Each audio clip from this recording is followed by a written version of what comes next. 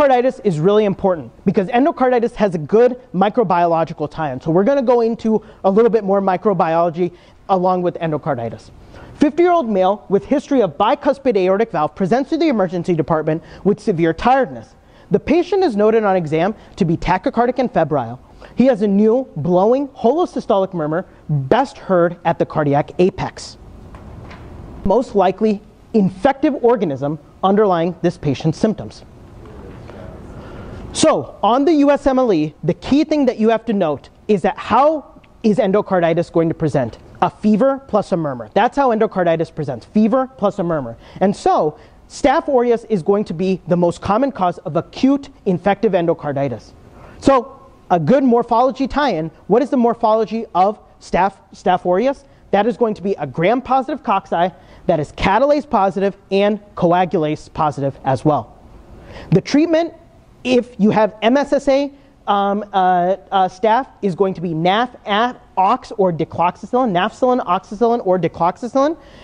And what the mechanism of action of these penicillins are is that they are a penicillinase resistant penicillin, especially these aminopenicillins, and they block D-ala cell wall synthesis by blocking the transpeptidase cross-linking. And this transpeptidase cross-linking makes the cell wall of the bacteria. Okay, so that's the key mechanism as to how these MSA-sensitive antibiotics are going to work.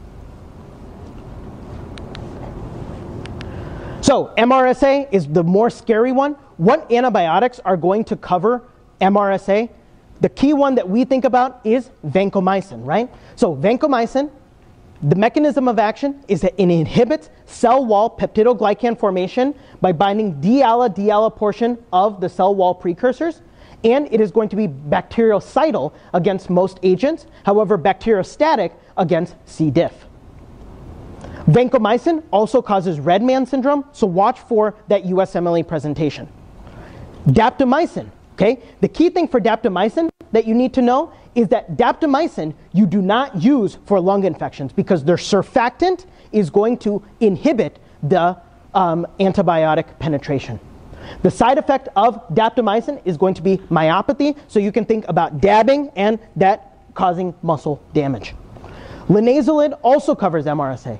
Linezolid is going to inhibit protein synthesis by blocking the 50S subunit, okay? And that is going to be important in initiation complex. So what are the key antibiotics that inhibit the 50S subunit? Let's synthesize them. Chloramphenicol, clindamycin, erythromycin or macrolides, and linezolid. So cell, C-E-L, cell. The side effect of linezolid is going to be thrombocytopenia. Ceftaroline also covers MRSA. Ceftaroline is going to have a broad coverage, and it is going to cover not only MRSA, but enterococcus as well. However, ceftaroline does not cover Pseudomonas. So the USMLE wants you to know what are the vascular and the embolic phenomena of infective endocarditis. So this is a good table for you to keep in mind. Infective endocarditis could be due to local cardiac infiltration. Infective endocarditis could be due to bacteremia. Some of the things that you can see are vascular phenomena, or you can see immunological phenomena. The vascular phenomena are going to be these emboli and aneurysms that the infective endocarditis can cause, as well as Janeway lesions. And Janeway lesions, key buzzword in terms of the vascular phenomena. Osler's nodes are going to be painful nodes that are going to be on the palms, okay? So ouch, ouch, Osler, that's an immunological phenomena, and rot spots are going to be found in the eye. What is the most common valve implicated in endocarditis? Most common valve implicated in endocarditis? That's going to be the mitral valve. So what would be in a question for a right-sided endocarditis? In right-sided endocarditis on your USMLE, you're going to have what? A patient who has IV drug abuse, exactly. What heart lesion is most common in predisposing acute endocarditis? That is going to be mitral valve prolapse. How is mitral valve prolapse described on your USMLE? Well, a mid-systolic click. We talked about mitral valve prolapse, what makes it louder, but remember the description, mid-systolic click. Rheumatic heart disease is the most common underlying cause in developing countries, but here we think about mitral valve prolapse. So here you have an immigrant with history of rheumatic heart disease, presents with a 2-week history of fatigue. She has been having low-grade fevers, and on exam, you notice a heart murmur along with petechiae under the nail bed. What is the likely diagnosis? Remember, this isn't an acute phase, right? 2 weeks of these moldering symptoms, you're going to be thinking about subacute bacterial endocarditis. It's this indolent course rather than acute onset.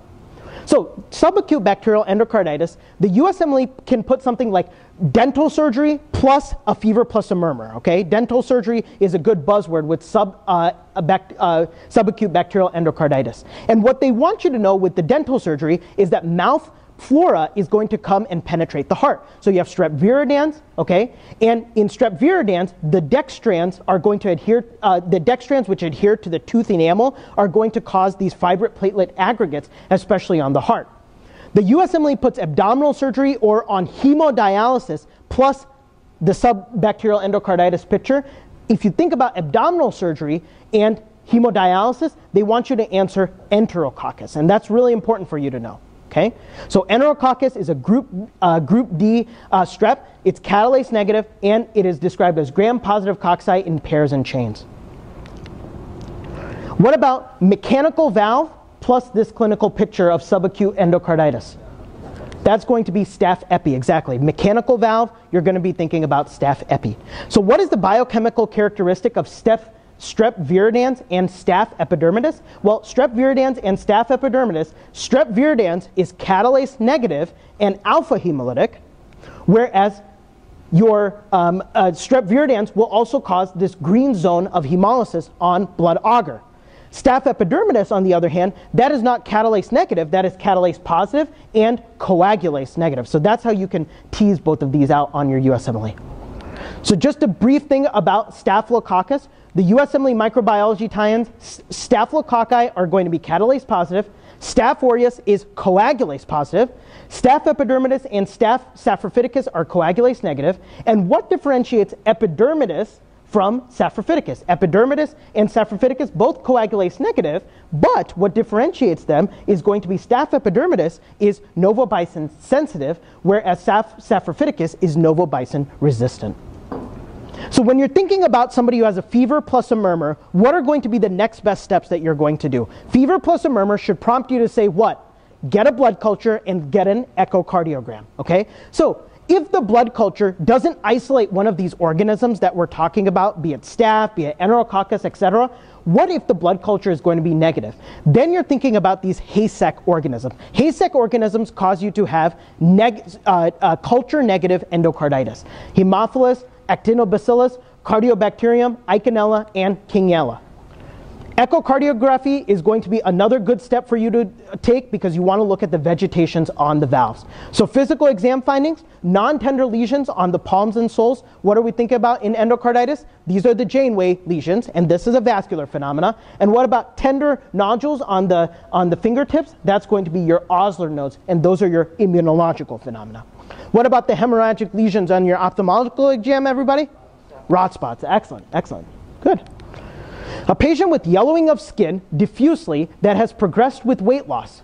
She is a smoker and rapidly decompensates. Sterile valvular vegetations made of platelets and fibrin are found on the surface of the mitral valve. What is the likely mechanism here? Well, this patient is likely having a hypercoagulable state from a mucin-producing tumor. When you're thinking about painless jaundice, what are we thinking about? Pancreas cancer, right? Painless jaundice, we're thinking about pancreatic cancer. Pancreatic cancer is going to cause you to have a hypercoagulable state, and this hypercoagulable state can cause you to have platelet and fibrin depositions on the mitral valve. This is going to also be related to the hypercoagulable state of Trousseau syndrome. Trousseau syndrome is this migratory thrombophlebitis, and it's the same pathogenesis as what we just talked about. How about this vignette? A young female presents with joint pain. It is found that she has double-stranded positive DNA and positive Smith antibody. What are we thinking of here? Yeah, exactly. Exam shows holosystolic murmur at the apex. Echo shows vegetations. What is going to be the likely diagnosis here? This is going to be Libnin-Sachs endocarditis. And Libnin-Sachs endocarditis is going to be in a lupus patient, okay? Lupus patients also can have what particular heart presentation? Pericarditis, because lupus is an inflammatory disorder, so you can get this serosal inflammation in lupus. So again, let's go systems-based when we're talking about lupus because it's a multi-system disorder. The CNS presentation is going to be some things like fever, cognitive dysfunction. You can get seizures from lupus. Cardiovascularly, we talked about the pericarditis, the Libnin-Sachs endocarditis. Respiratory-wise, what can you get with lupus? Well, you can get pleurisy and effusions with lupus. The renal manifestations for lupus, this is really high yield because renal failure is really a common cause of death in lupus patients. Membranous glomerulonephropathy, and that's going to be the nephrotic presentation, and key buzzword with membranous is spike and dome appearance, whereas the nephritic presentation is diffuse proliferative glomerulonephritis, and that's these capillary wire loop, or what they call wire lupus. The heme presentation of lupus is going to be anemia of chronic disease because of the chronic inflammation. Watch for your elevated ferritin. And you can also get thrombocytopenia, okay? But the interesting thing is that with the thrombocytopenia, typically have something called lupus anticoagulant, and you can actually get thrombotic events from antiphospholipid antibodies, so that's really important for you to know on your USMLE. Not only thrombocytopenia, but leukopenia, and MSK-wise, they're going to get migratory arthritis. The skin changes people really key in on because it's a good clue that the patient has lupus. And that's this butterfly rash and photosensitivity. And what is the rheumatological associations? Like we talked about in the last slide, ANA, which is going to be a sensitive marker. However, your more specific ones are anti-double-stranded DNA and anti-Smith. A young male presents with fatigue and lower extremity swelling. He has had a runny nose and cough a week ago. He has rales on exam and a palpable liver edge.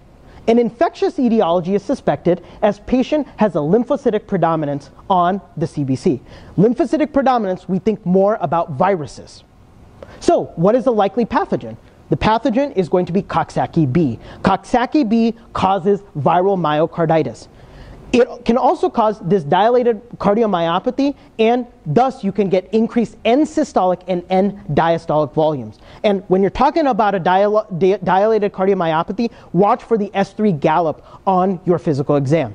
Pathology, when we're talking about viral myocarditis, is going to be lymphocytic infiltration into the myocardium.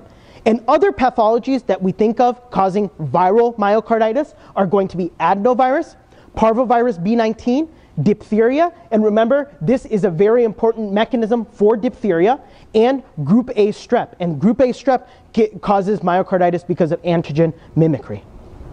What medication can cause myocarditis? This is a really interesting one, and that is going to be clozapine. And what clozapine does is that it decreases your neutrophil count, and because you are immunosuppressed a little bit, that can cause you to get myocarditis. An immigrant woman has been lost to follow-up with her primary care doctor. Uh-oh. She has a history of diastolic murmur with associated SNAP, and today she is in the ER with focal neurological deficits. What is the likely mechanism behind her stroke-like symptoms? Well, this patient had a history of rheumatic fever. Remember, you can get mitral stenosis, and that mitral stenosis can cause you to have stasis in the top portion of the heart, and this can embolize to the brain, okay? And so watch for a patient who has a clot in the heart and that embolizes to the brain. On JVD pressure tracing, what would mitral stenosis show? An increase in A wave. Remember, atrial fibrillation caused a absent A wave, but this one, because the top portion of the heart has to work so hard to overcome that stenotic region, you are going to get an increased A wave. So what's the most common cause of mitral stenosis? It's going to be rheumatic heart disease, and that's related to beta hemolytic strep infections. The pathology is going to show granulomatous heart nodules, and that's these Aschoff bodies. And what is the likely gross pathological finding, not microscopic? That's going to be the commissural fusion of the mitral leaflets, kind of like a fish mouth appearance. All right, guys, hang in there.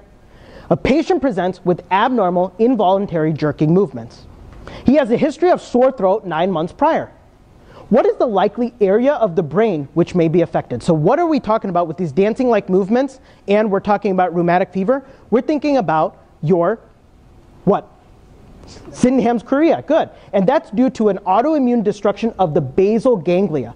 And what happens is that they are going to cross-react with the M protein and the brain parenchyma. So that's the mechanism behind Sydenham's chorea, and it's really important for you to know for your USMLE that Sydenham's chorea is going to be one of your Jones criteria.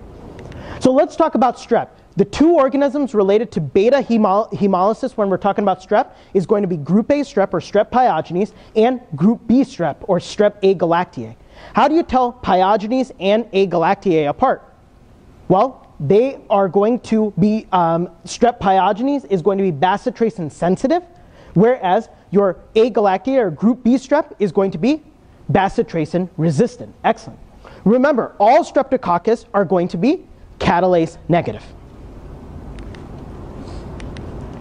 A 24-year-old male presents with stabbing chest pain. He had URI 1 week prior and states his chest pain is worse when he takes a deep breath. Oh, it's so much worse. What is the histopathological finding behind the likely diagnosis? The histopathological finding behind the likely diagnosis. That's going to be fibrinous necrosis. And fibrinous necrosis is the pathological finding for pericarditis. The physical exam is going to note a friction rub when we're talking about pericarditis, and it's described as a high-pitched and leathery, scratchy sound.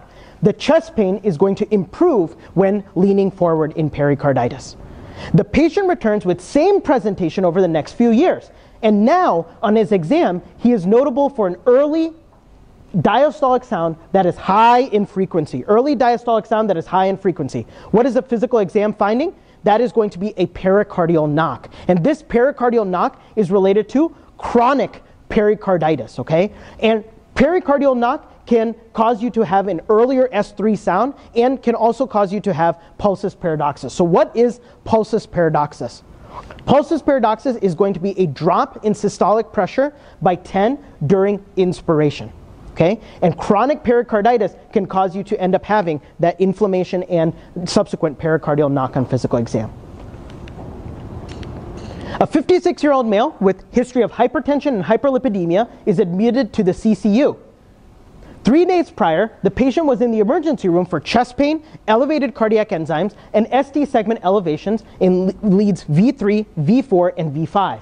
He now has sharp chest pain with low-grade fevers. He is tachypnic. What is the likely mechanism going on here? Well, this patient is going to have a post-MI pericarditis. Post-MI pericarditis is related to this transmural necrosis that is activating the inflammation at that area and causing a fibrinous necrosis. So what's the difference between post-MI pericarditis and Dressler syndrome? And it's all about time period. Dressler syndrome is going to be 3 to 6 weeks, whereas the post-MI pericarditis is going to be a little bit earlier. Dressler syndrome is going to be more of an autoimmune phenomena as well. And then when we're talking about treatment, we are thinking about decreasing inflammation, so aspirin or NSAIDs.